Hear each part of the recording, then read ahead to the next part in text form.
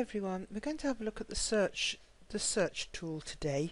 This is how you find people, places and anything else. Especially useful if you're looking for places to film in Second Life.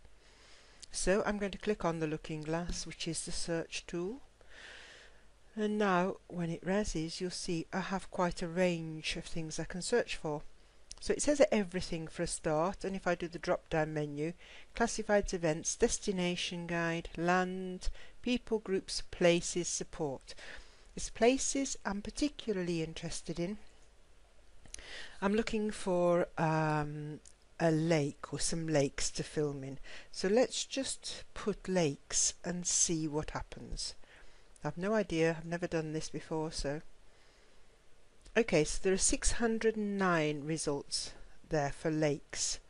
So a spacious St Lakes family.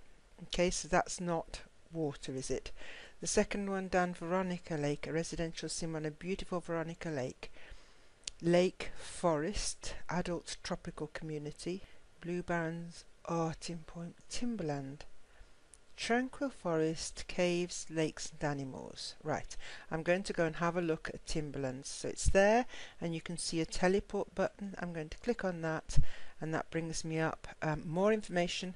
So entire sim of Tranquil Forest, Caves, Lakes, Animals, peaceful, beautiful place to wander. And obviously very romantic as well. So I'm going to teleport there and have a look. Now as I arrive in a new place, it takes a few seconds to res. Okay, now we can see we've got sculptures, we've got trees. I'm just going to have a little look around. We've got lakes. It looks like we've got a beautiful bridge over the lake that's just resing. Oops, more trees. Wow. Okay. An absolutely beautiful build which might be or might not be just what I want. Wow, I've picked up the sound of a waterfall now. Let me pull back a little.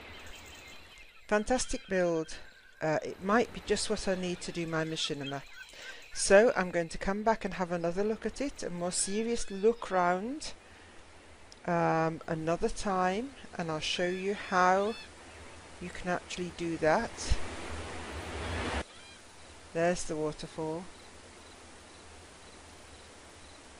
And rain. And it's most definitely a lake with fabulous trees, bridges and everything.